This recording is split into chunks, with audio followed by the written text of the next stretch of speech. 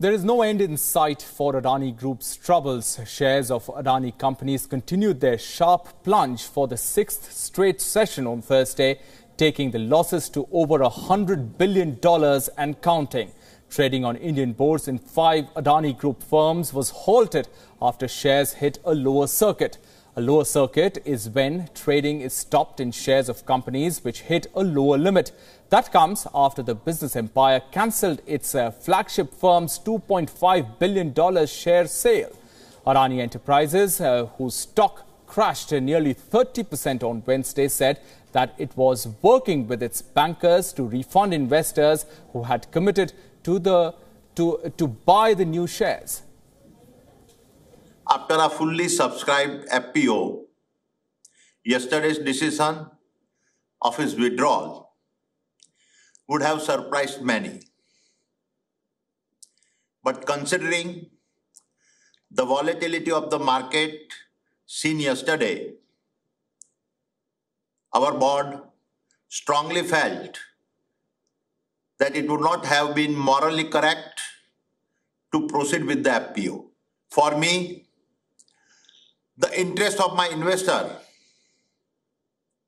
is paramount and everything is secondary. Hence, to insulate the investors from potential losses, we have withdrawn the FPO. The company's shares had plunged about a third on Wednesday, marking its worst day ever.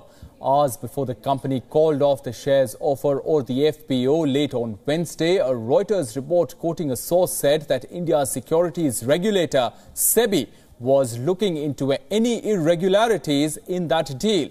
The SEBI is also examining the Indian conglomerate's stocks plunge since Hindenburg's allegations last week. Now, questions loom large on the group's decision. What seems certain, though, is that retail investors have lost their confidence in Adani.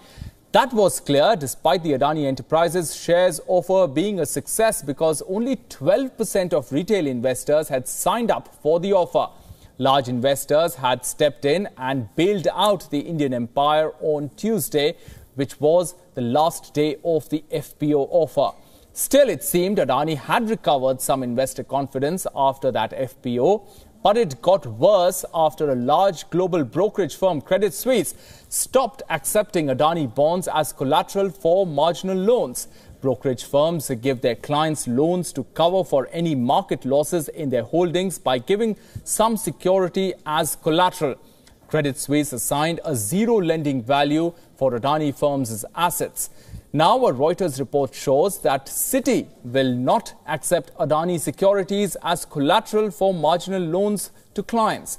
Gautam Adani has lost his crown as Asia's richest, and he is dropped off the top 10 wealthiest billionaires list as well. There seems to be no let-up in the crisis for the Indian empire, at least for now.